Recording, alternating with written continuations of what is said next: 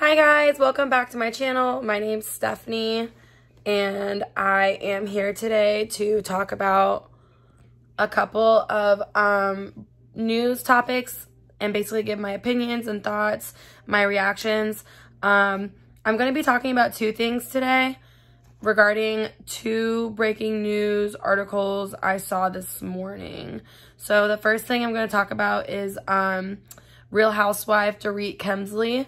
She's on the Housewives of Beverly Hills on Bravo, and she was allegedly robbed at gunpoint yesterday in her Beverly Hills home. The article I read said that there's $800,000 worth of merchandise stolen from her home, and I know that she shares 2 children with her husband PK.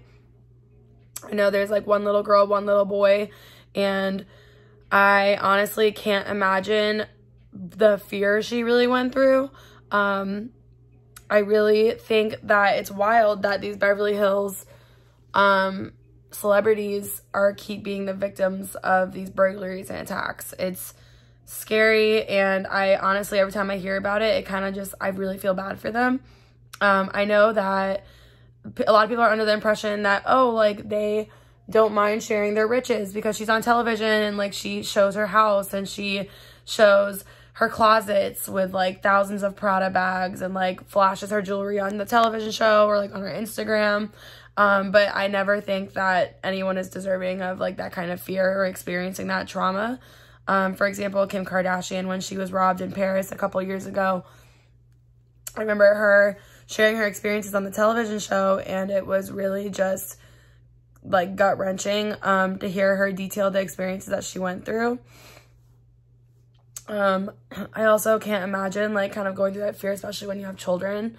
I know that her children live with her, so I pray that they weren't in the house for that experience also. I think that the solution to that would be to have to up their security in Beverly Hills. I mean, I can imagine these people living in giant mansions and having a gate company to kind of, like, manage who goes in and out of the neighborhood. But I really think that it's sad and scary. And yeah, I really sympathize for her. I can't imagine going through that. And it must be scary as a celebrity in Beverly Hills or no matter where you live, like, kind of not feeling safe where you're living at, which is a horrible feeling to imagine because I have dogs and, like, I have my apartment, and I think that, like, when I'm here at my home, it's, like, my safe space. Like, I always make sure my doors are locked and everything, but this is, like, the place where I can, like, let go and kind of relax and enjoy my time alone. I can't imagine having to worry about security being around and, like, making sure my house is watched 24/7 or under surveillance. So yeah, that was one of the news topics I thought was worth bringing up for discussion today.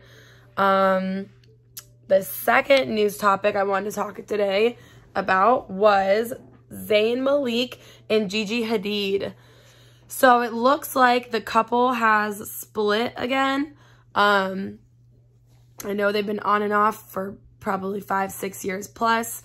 They have a daughter together. She's not even a year old. I am just like, I'm not really surprised, but I definitely was like, I didn't expect that. I mean, their daughter was just born. The real kicker is how there is now an alleged assault claim or, like, domestic violence between Yolanda Hadid, which is Gigi's mom, and Zayn. She claims that Zayn got physical with her. Apparently, she came unannounced when Gigi was not home, and her and Zayn got into a verbal altercation, which then led to him supposedly pushing her against the dresser. And she's filing a lawsuit or, like, suing. I'm not really quite sure, but there's legal documents claiming that he pushed her and she felt unsafe and it was the domestic violence abuse. I thought that was wild. Like, I did not see that coming. Like, Zayn Malik, yes, I kind of felt that he always had, like, I don't know, he had, like, a suspicious not suspicious, but like he was very ominous. Like he was the first one to leave One Direction. He's always been very hush-hush about his life. He's got like a dark kind of vibe going on, but I always respected it. I was like, cool, he's got tattoos. He's like, seems easygoing.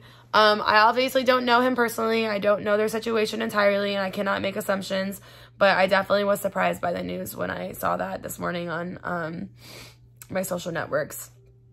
I also feel like so bad for Gigi because that's like her, I don't want to say childhood sweetheart, but that's like her, she's been with him since she was younger. I know they've been on and off, but like at the end they got back together and they had a daughter together now. So they're going to have to figure out how to co-parent amicably and navigate raising their daughter and kind of figure out the family dynamic.